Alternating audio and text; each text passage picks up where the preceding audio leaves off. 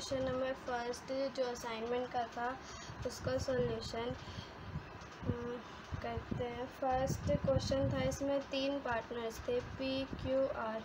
ये तीनों पार्टनर्स थे और इनका रेशियो दे रखा था 5:3:2। ये हमें दे रखा था ओल्ड, और न्यू जो था वो होगा 1:1। ये हमारी न्यू रेशियो। हमें इस क्वेश्चन में निकालना था, कैलकुलेट करना है सैक्रिफाइसिंग रेशियो। उसका फॉर्मूला सैक्रिफाइसिंग इक्वल होता है old ratio minus new ratio के। 3 पार्टनर्स थे P, Q, R। इनका हमें अब निकालना है सैक्रिफाइसिंग रेशियो।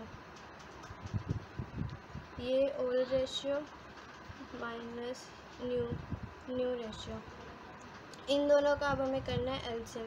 इन दोनों 5/10 और -1/3, इसका एलसीएम करेंगे तो आएगा 30, और ऊपर इनको माइनस करने के बाद आएगा 5। ये पॉजिटिव है, मतलब जो ये 5/30 है ये प्लस में आया। इसका मतलब क्या होता है कि सैक्रिफाइस, मतलब कि जो P है इसको सैक्रिफाइस होगा। और फिर हम Q का निकालते हैं। इसका ओल्ड रेशियो 3/10 -1/3, इसका भी एलसीएम करेंगे तो आएगा 30, और ऊपर सॉल्व करने के बाद आएगा -1। अब ये माइनस में है, मतलब इसको गेन हो रहा है, ये गेन कर रहा है। फिर ऐसे ही R का निकालेंगे 2/10 -1/3, इसको सॉल्व करने के बाद आएगा -4/10। अब इसमें ये माइनस में है, मतलब इसको भी गेन होगा। यहाँ पे इसकी रेशियो आई है ऊपर, टोटल इसका 5, और इनका -1 और -4 को अगर हम प्लस करेंगे तो ये आएगा 5।